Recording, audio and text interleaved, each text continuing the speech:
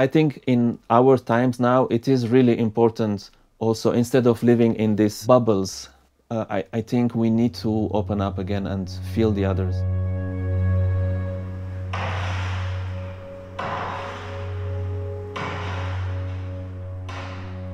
I am interested in stories that are not very on the surface.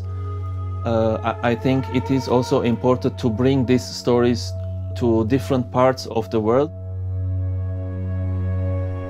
I usually come up with an idea, and then the second step would be research and research and research.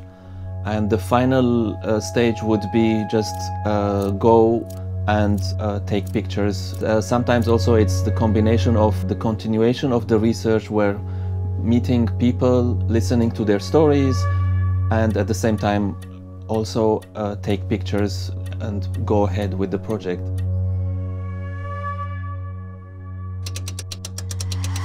I was born and raised in Damascus, and I have Armenian origins also. I am third generation. My grandparents are Armenian genocide survivors, and my parents were born in Aleppo and they moved to Damascus, and that's where we were raised. And of course, after coming to the West here and see the difference, how things go and how people live here, and comparing with where I grew up, of course now the situation is even worse than how it was before, and that still has an effect on me, because I'm here but my head is there. My father is a photographer, and that's how I came into photography. As a young boy, I worked with him in the lab during summer holidays.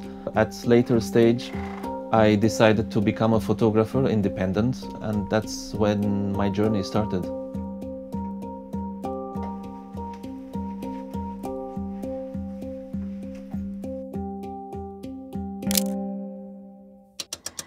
Sweet and Sour, it's a video project commissioned by Bonnefanten Museum. It's basically going back to my grandfather's village. I went there because my grandfather was married to another woman, not my actual grandmother, and they had a son together, but they were all killed during the genocide, and my grandfather was never able to return. So I went there and filmed the landscapes and the village also, because it still exists until today, and went to Damascus after 11 years and showed these footages to my father, who has never been there either, and filmed my father's face while he was looking at these footages. There is a third screen in the project also, where I was sitting on top of a mountain, Maruta, in the same region where I went to see my grandfather.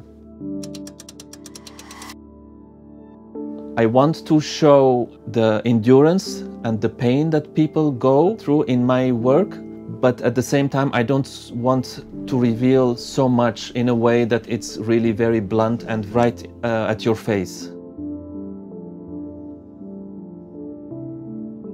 That's what I always try to deliver to the audience and to make them feel.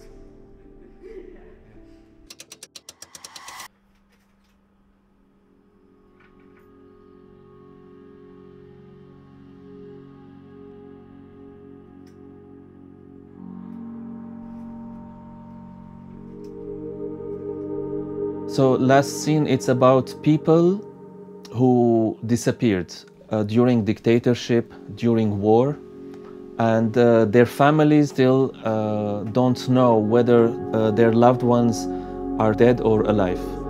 And my idea was in this project to look for these families who are still living in the same house where the disappeared person was living, and ask them where they remember seeing the person for the last time. And I took a picture of that place. I did this project in Argentina, Brazil, Bosnia, Kosovo, and Lebanon.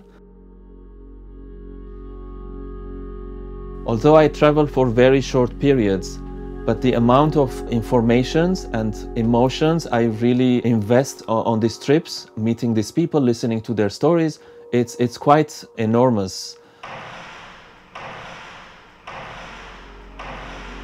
I ask myself always, until when I can do these kind of things. There are times that I really wish I can photograph flowers. I think for me that's the purpose of my artistic career, and also in life, I think, to keep doing what I am doing now.